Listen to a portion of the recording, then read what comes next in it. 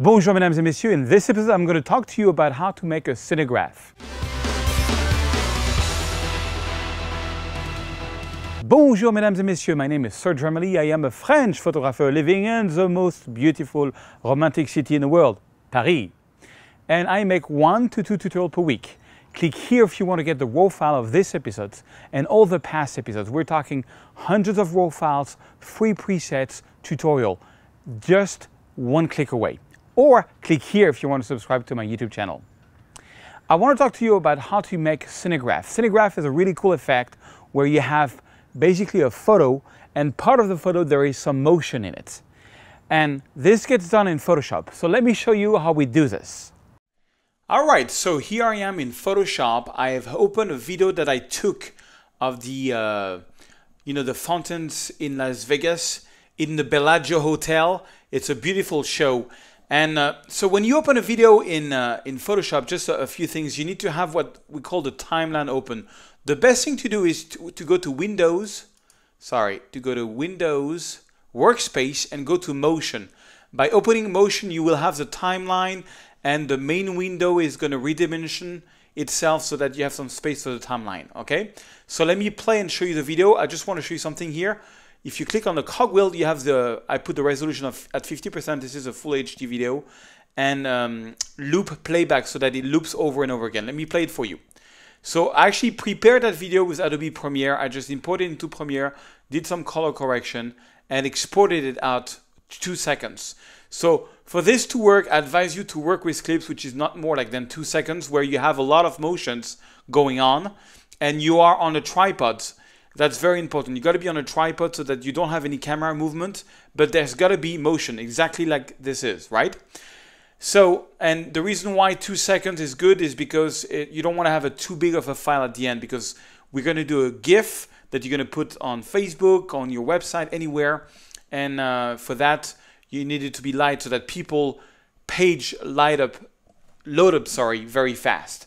Okay, so that's the basic idea. Now, the first thing we need to do to be able to loop this video is we need to I need to blend the end with the beginning. So for that, what I mean by that is when it comes to the end, you see, you see how it comes to the end, and the show is completely over, and then it starts again. I want to loop it so that it doesn't look. I mean, on this video it actually works pretty well, but I want to blend more the end with the beginning and to make a nice loop, and that's the principle of an animated GIF. So for that, the first thing I'm going to do is I'm going to click here and bring this a bit forward, just a little bit, so that we have a few seconds to blend in the end and the beginnings. That's very important to do that. When you're going to drag the in point, it's going to resize the video. And now what it did is that it resized the video, but now I have a bit of data here that's hidden there, and you will understand in 1 second. Okay, so that's the clip. Here on my layers, the clip is called Video Group 1. What I'm going to do is press Command J, and it's going to duplicate that group. So now we have 2 times the same video. If I play, nothing changes. We still have the same principle. Now, what I'm going to do is I'm going to take the first video and I'm going to drag it till the end. So now the end of this video, right after, is the beginning of the video, right? Because I just dragged this. But now, remember, I put an in point inside. So now I have some space. I can drag this back. Let me see if I can drag it more. Okay. So now we have the end and the beginning mixed up, okay? And now what I'm going to do is I'm going to drag back the end here, and I'm going to loop this. So now the end becomes the beginning. So already it gives a better loop effect.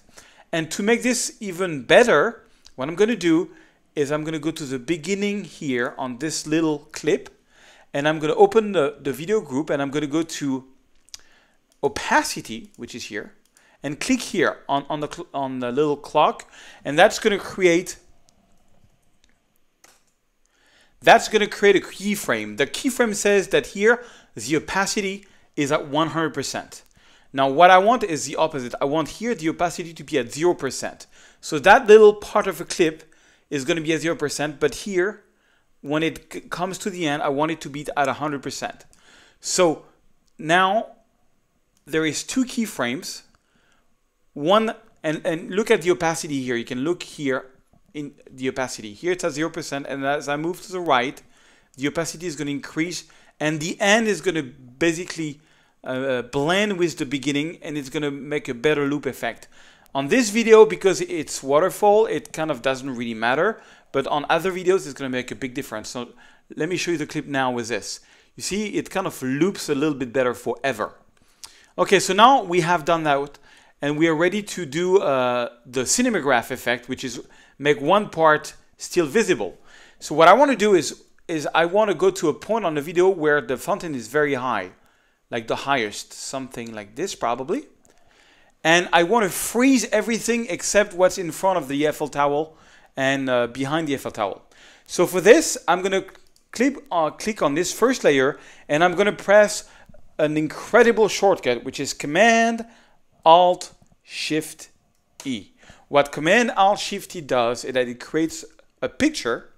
It takes that picture and puts it here on top. But you see, it's in the same video group than video group 1. So, but I want the photo to be above. So what I have to do is here in the layer, I have to drag it above here. Boom. And now I can drag and drop this over and make it the size of my video. And if I play, now you just have one still. Like nothing moves anymore because it's just that one photo.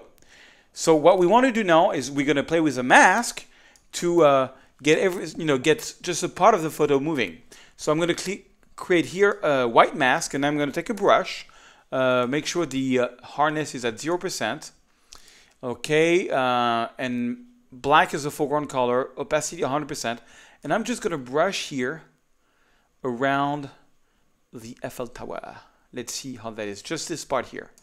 Okay, now I'm going to play. And you see how just the Eiffel Tower part is active and the rest is inactive. Actually, I want to go more. I think I'm going to paint here. I like the water, that the water doesn't move. It kind of looks weird. You know, the whole idea is to have a contrast between motion and no motion. So look at my mask. My mask, you see by pressing Alt on a mask, you can see what the mask is black here. Black reveals, white conceals. So click Alt again. So it only reveals this part. So let me place this again. And boom. We only have this part. So it's a nice Cinemagraph. I really like the effect. If you want, if I want to make it smaller, I can reverse. I can press X for white in the foreground, and I can brush here. And I'm going to freeze this part. I can play again. You just do what you want. And not only this part is kind of freezing. And to make it even stranger, I could maybe bring this back to life so that some part of the thing is frozen in the air. Oops, sorry. White. Yeah, I want, sorry, black. Black. I want to see, maybe that's going to be weird. Let's, just play around and find something that you like. Yeah, it's kind of weird. I think I like more the idea. Okay, white reveals. So I want all this to be revealed. Let's see. Yeah, and it reveals the photo. Okay, black again. Anyway, something like that. Voila. I think this is what I'm going to do. So the whole fountain in front of the Eiffel Tower is moving, and the rest of the photo is not moving. That's the effect I was going for. Okay, so now you're ready to do your animated GIF. For this, you have to go to File, Export, and if you have Lightroom CC, it's going to be in Save for Web Legacy. If you have CS5 or CS6, it's just export for the web. Once you're in here, now a little trick is, usually when you want to do animated GIF, it goes, for Facebook, it does not need to be like full HD, okay? And because I would advise you to not go over 3 mega as a size. Right now, I'm at 10, almost 11 mega, which is too much. So usually the first thing that I do is I go to the size and I put in even 40%. 40% is fine. It's gonna resize from 1920 1080p, which is full HD, to 768 432. Now, whenever you do something, it is going to take a while to be done, okay, because it has to recalculate the whole thing. And already I went from 11 megs to 2 megs, okay? Just make sure color is 256. Make sure that lousy is around 15. That's usually a good value.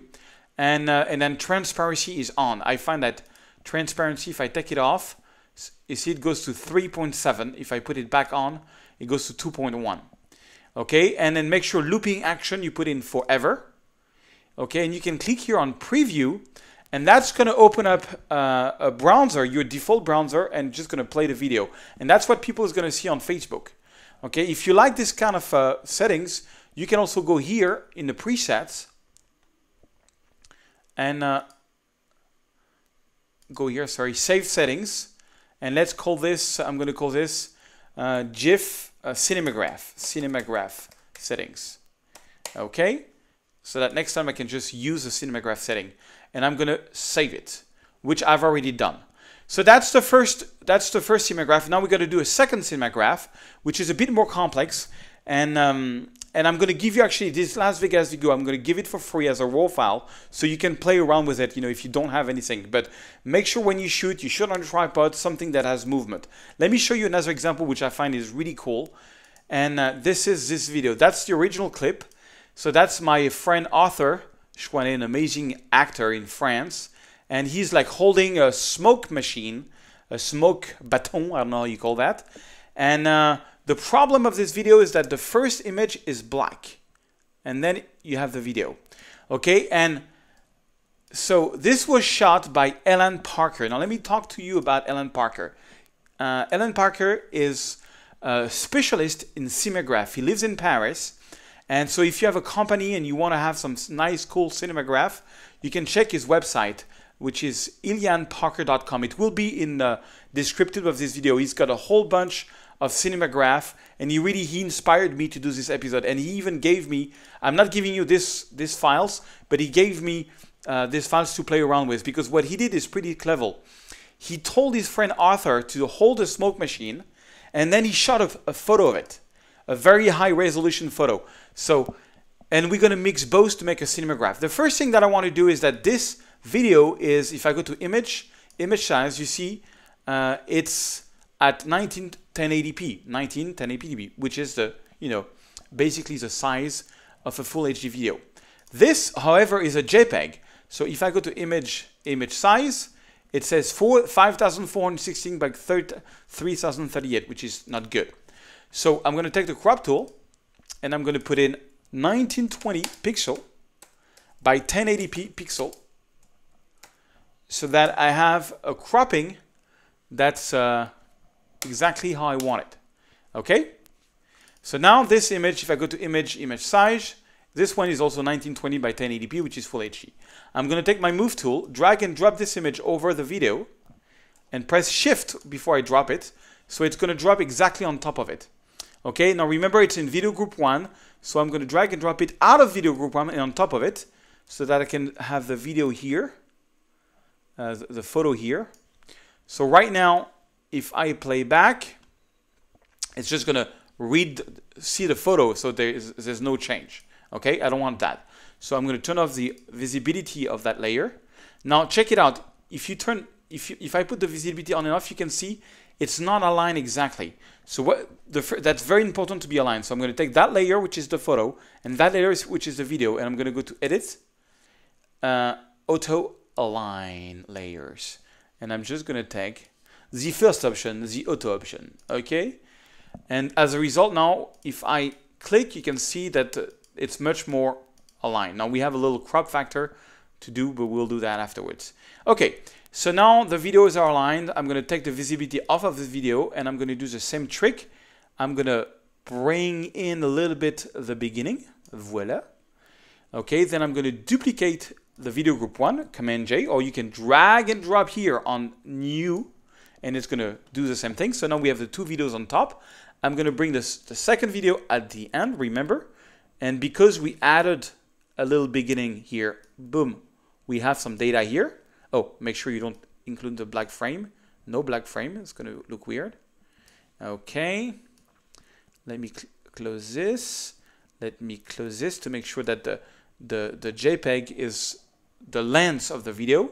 Okay, I'm going to play this back to see how it goes. Now, already it's looking way better. Now, same thing. I need to blend the beginning because we have a sort of a jump that I don't want. So Remember the trick, you go at the first frame of that little end video, you open this up, you press opacity for keyframe. So right now I want this to be at 0 opacity. Okay, and then right away by the end, it gets to the end of the video, I want this to be at 100 opacity. So it's just going to blend both clips. And now let me play this, and we should get less of a jump effect. You see, almost no jump effect on this one. Okay, perfect. Now we are ready to do we are ready to blend with the original photo, and I think it was clever from Elan to do that, because having a photo in the foreground, you get a much better quality. So I'm gonna take that and I'm gonna create a group, a mask, okay? And take my brush, big brush, and I want to hide this part here, the part with the smoke. Just the part with the smoke here. Okay, maybe not this part. Maybe let me make my brush smaller. This part now. Yeah, this, yes. This no. Okay, let's play and see how that goes. And the whole idea is we just have the smoke going and the rest doesn't move. Okay. And let's crop the overall video. I'm gonna crop the overall video here. Now I can clear this. I don't care that the video is 920 by 1080p. I don't really care for that. You know, a GIF can be whatever size you want. I mean, unless you really want it to be in full HD. But I want to keep his copyright. I think, well, no, I don't want to crop it too much because I don't want to lose the smoke effect. But yeah, when I auto-align the images, I got this little issue here. Okay, let me place this back. And good. We're good to go. We're good to go. I can add some more. I can click here, take a brush, maybe get the smoke coming down a bit lower here. Okay, let's paste this again. Yeah, I like that. It's a really good quality. So we have the quality of photo mixed up with video. It's pretty clever from Mr. Alan Parker. Check him out. He's really cool. All right. So, oh, I did something weird here on the arms. So X for white, and I'm just gonna brush here. Yeah, make sure you don't want to touch that. Voila. Perfect. Yeah, it looks even more weird to have like the beginning of the smoke not moving. Interesting effect. Now maybe not here. Okay, X, but just a little bit here. I think I like that. I like the whole idea that the stick is not moving. I think it's kind of cool. Okay, now we're ready to export. So File, Export, Save for the web. And now we have the Cinemagraph preset that we created. So we should be almost good to go. It's going to load. And okay, it did 100%, so I'm going to put it at 40% because I don't want it to be so big. Voila. And so you can preview it, but this time I'm going to save it and I'm going to show you the final result. So I'm just going to click Save. And I already have one here. I'm going to replace it again. Go to the Finder. Voila. Oops, go to the Finder. And this is what it looks like. So we did this one, and we did the Las Vegas. No, not this one. This one, sorry. Yeah, we did this one. Voila. So I hope you find this fun. Doing Cinemagraph is really fun. It's a cool way to promote your work, or make jokes or whatever. It's a little cool technique, and it's a good training to use in Photoshop. I hope this explanation was clear, and I will see you in another free tutorial, mesdames et messieurs.